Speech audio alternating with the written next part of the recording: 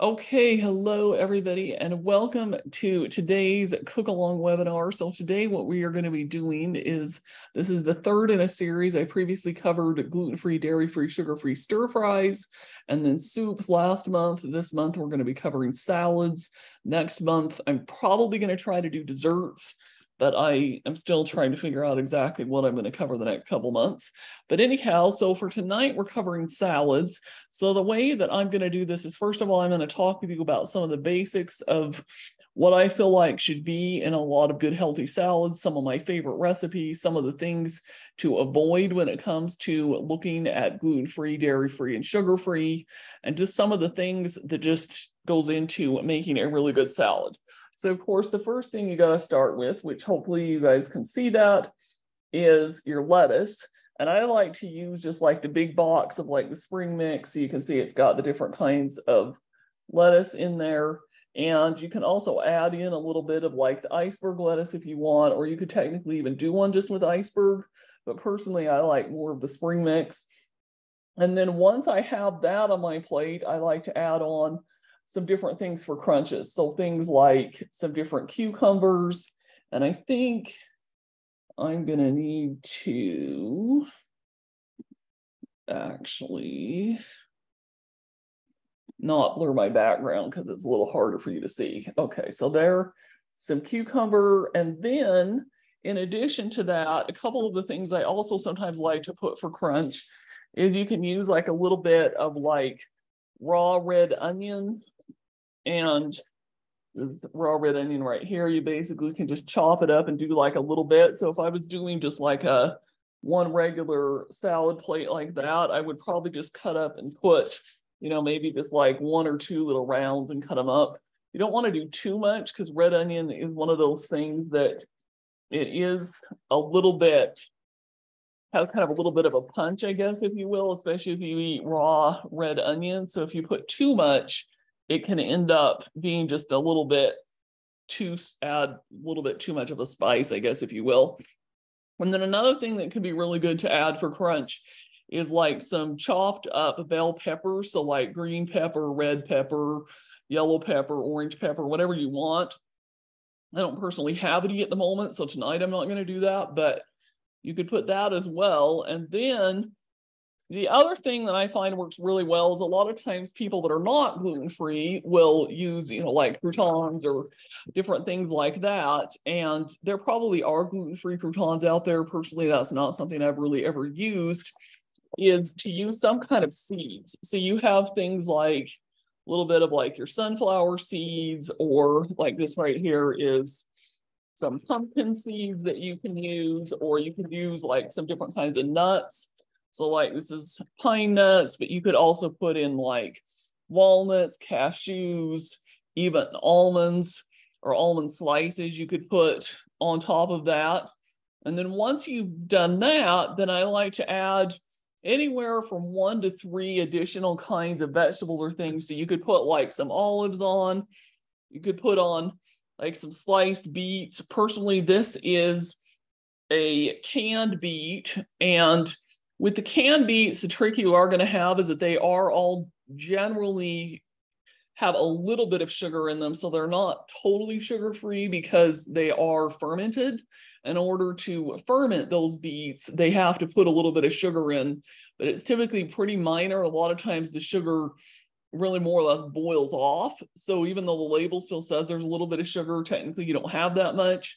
If you really don't want to have any at all, you can go through the work yourself of boiling the beets, slicing them, that kind of thing, but it's just a lot more work. So personally, I like to get them canned and use just like a couple of slices on top of your salad. And then the other thing you can also use is you can use like some of these garbanzo beans. The garbanzo beans are typically the bean that is the base of hummus. So if you buy like hummus at the store, then the garbanzo beans or chickpeas, they're basically the same thing. They just go by 2 different names, are going to be what it's made from. So you could either put a few of those on your salad, or you could actually use hummus. You could either buy it at the store.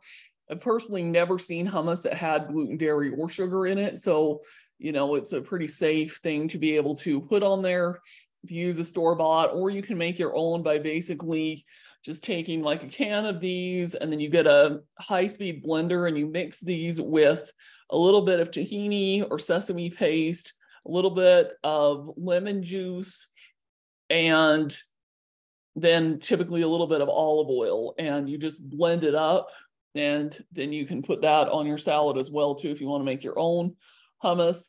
The biggest thing there is that a lot of times when you make your own hummus, it doesn't end up being quite as thick, and there's a little bit of a different taste, and I'm not really quite sure why your own hummus doesn't quite turn out the same as a store-bought, but that's just kind of how it is. And then if you want to use something like tomatoes, you could use those as well, or avocados. I really like putting avocados on salad. Typically, though, some people will like to put like both tomatoes and avocados. Personally, because those are both fruits, I like to pick one or the other. So, and then on the very top, I would put something like, this is like a vegan, like dairy-free Parmesan cheese. This is the Trader Joe's one. There are other brands out there you can get as well, though, if you don't have access to Trader Joe's. Or you can do, if you're not dairy-free and you just are trying to avoid gluten and sugar, you could do something like a little bit of feta cheese, or find like a vegan feta cheese or something like that, and then just put that on the top.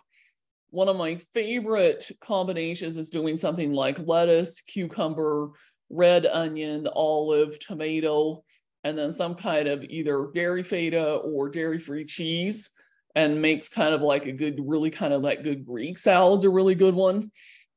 Another combination that can be really good is doing, you know, like a little bit of a lot of the stuff. So you have a little bit of the lettuce with the cucumbers, you have a little bit of the garbanzo beans, a little bit of beets, a little bit of olives, a little bit of the dairy-free cheese, and a little bit of one of the seeds. So typically, or nuts. So typically I will choose from one of the seeds or nuts. I'm typically not going to just go put all the seeds or all the nuts on at once, or put more than one. That ends up being really almost too much.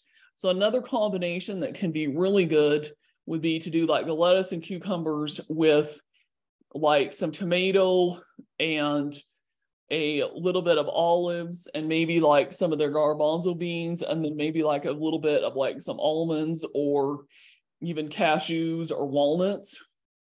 Or another variation that can also be really good as well is kind of like the Greek salad that I already mentioned, but maybe if you don't want to use red onion, you could get rid of the red onions, or you could add on like a few walnuts. Look, tastes really good with Greek salad. You can try some of the other nuts and seeds, but personally, if you're going to do kind of that combination with the tomatoes and the cheese and the olives and things, I feel like if you're going to put nuts or seeds, that walnuts or almonds typically taste the best. So you can try that. And I find that if you do it right, you don't really have to have a dressing, but the dressing is really going to be the main thing that's going to have the potential for you to end up with gluten, dairy, or sugar if you're not really careful. So any kind of a dressing that you're going to buy and not make at home is going to be something that you're going to want to check and read labels for.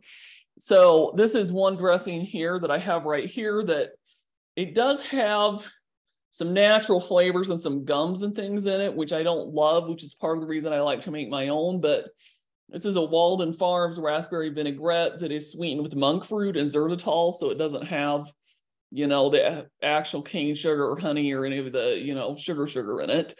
But it does still have a little bit of, you know, more your natural sweeteners. There also is another brand out there that is called Primal Kitchen. Primal Kitchen stuff is typically a little bit more expensive, but they do have a lot of gluten-free, dairy-free, and sugar-free dressings and sauces and things. And, or then the other option that you also have is, you know, of course, to read labels. You can search different grocery stores, try to figure out if you can find some dressing that you like that doesn't have any of that in it.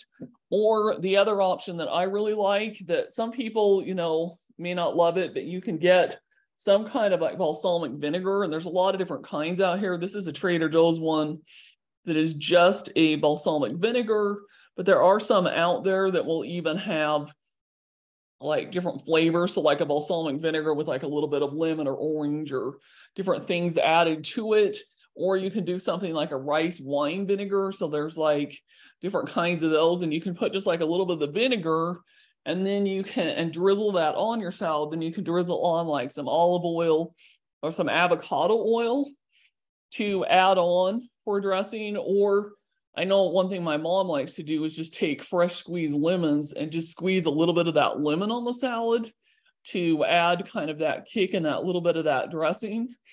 But yeah, I find that a lot of people just get stuck up on thinking that they need, a lot of the dressings that add that gluten, dairy, sugar, fat, all that kind of stuff. And you really don't need a lot of dressings, I find, or even of your own, or even if you can, do a healthier-ish dressing, you don't need a lot if you do it properly. And that's actually also where hummus can come in, is because hummus can actually almost serve kind of like a dressing. Or, for me personally, I like having avocados on my salad because avocados can create kind of that creamy, or you can even make like an actual guacamole and put that on top of your salad. And then that can, create kind of that texture with, I guess, a little bit of the liquid added in with the lettuce and the crunch to make it so that you feel like you're not just eating a dry salad, if I guess you will, because some people just don't like the dryness of the leaves. So you can add on something to make it so that it's a little bit wetter and has kind of that consistency.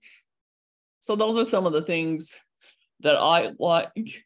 Ultimately, though, I find that it really helps to just kind of consider what your tastes are.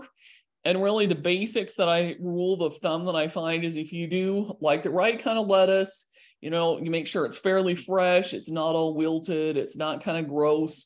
You do that, and then you do between 2 to 3 different kinds of vegetables. So whether that's cucumber, whether that's peppers, whether it's the garbanzo or chickpeas, the beets, the olives, the red onion, you pick just like 2 to 3 of those, and then you put, some kind of crunch, whether that's almonds, walnuts, cashews, sesame or sunflower seeds or pine nuts or whatever that is. And then if you want, you can put on, like either, like I said, like a feta cheese or some kind of dairy-free cheese, and then a little bit of the dressing, and then that works really good. And then the other option you also can do sometimes that I will do would be like a can of tuna, or you can cook up some chicken breast and chop it up into small pieces, or even get like canned chicken and put that on to make it more of a complete meal if you're not vegan, and you want to have like a little bit more of that meat added on. Or technically you could even do shrimp, or if you eat beef, you could put like some hamburger on there. Personally, I don't eat beef, so I don't ever do that. But you could either have that meat that's on there, or you could just leave it to the side. And yeah, that's basically how I like to do it. I find that if you follow that as a general rule of thumb, then it works pretty well. And yeah, like I said, just a couple of the main things that I personally prefer is I don't like to overload the salad with too many things. I like to have, like one kind of cedar nut, but not more than one.